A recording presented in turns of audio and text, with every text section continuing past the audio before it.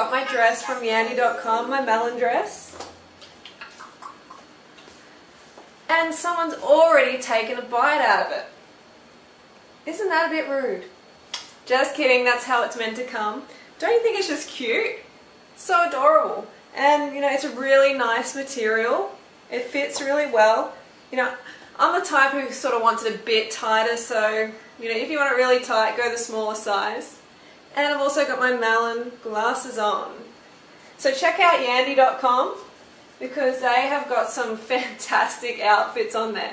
And happy Halloween as well. You know, we don't really celebrate Halloween in Australia, and I don't think they really do it in Thailand where I am at the moment, but happy Halloween all the same. And I'm thinking of you guys over here in Thailand, I'm thinking of you over there in America and wherever else you are, and I hope you're having a great time. And yeah, get one of these outfits, they're so cool. I mean, they're actually really affordable. They're about $60, which I think is great for a dress. Yandy.com. Okay, now I'm going to try on the banana one. Okay, here's the banana one. Isn't this just cute? And I have my little banana accessory. Woo! Okay, so it looks on the side. Woo. Back. So this is from yandy.com as well, and I think it's gorgeous. I mean, like, you gotta wear this out somewhere. Like Halloween, it would be perfect, or wherever really, because it's, you know, it's versatile. You could wear it up like this as well. You know, you zip it right up or you zip it right down, whatever you like. And look at these little banana peel thingies. So I thought maybe I'd just do my video in this today. You know, I was thinking about it before. I went to Cambodia, I just got back not long ago, and I was like, where's the fruit? There just wasn't enough fruit in Cambodia. I mean, like, there seemed to be a lot around, but none of it was ripe, a lot of it was imported, so it just ripens crappy. And to tell you the truth, the durian that I struck was not too good. I have other people saying, no, it's okay, but they're not eating a 100% raw diet like me. So to get the quantity that I need, I have to be around a lot of fruit. And this is just a lesson for me, hey, you know, because I actually struggled to stay raw during these like 4 days. It was really tough. And the only thing that really like pulled me through was sugarcane juice, which, to tell you the truth, was pretty watery in Cambodia. So I was drinking litres and litres a day. So, you know, the lesson here is don't put yourself in a country where there's not enough fruit. You know, I was also eating a lot of dried fruit, which that helped a lot.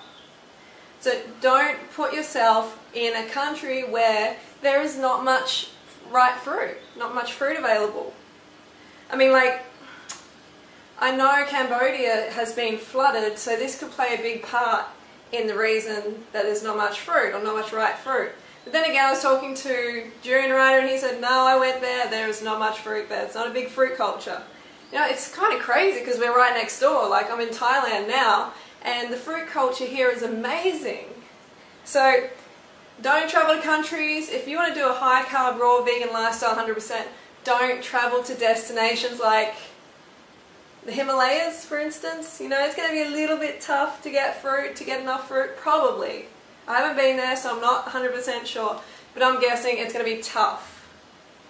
Alright, so that was a big lesson for me. And I got my education visa, like I was only meant to be there a day and get the education visa, but yeah, they decided it's going to be 4 days. Hang on, I'm going to show you. My education visa. Where is it? Come on. There we go. Yeah. So I'm officially Thailand. I'm officially learning how to speak Thai in Thailand for the next year. And I'm breaking my banana bunch, flicking it around like this. Oh well. I got this in Cambodia. It's actually like $1. It's so good. It's made out of like cotton or something like that. So I'm going to learn Thai for next year. And I find out later about the immigration place in Cambodia, the Thai place, that I could have bribed them to get my passport back, my visa back quicker. So mental note, bribe government officials next time. But anyway, if you're going to travel these countries, make sure you have a heap of dried fruit. I say don't go there to start with, but anyway, if you do, make sure you have a heap of dried fruit. Make sure you know someone in that country already who can give you the heads up on the fruit. Make sure you just be organised. I make it easy on myself to be 100% high carb raw vegan. I live in tropical countries. I rarely see a winter. So that's today's tip, okay? And hope you like my banana outfit. Yeah.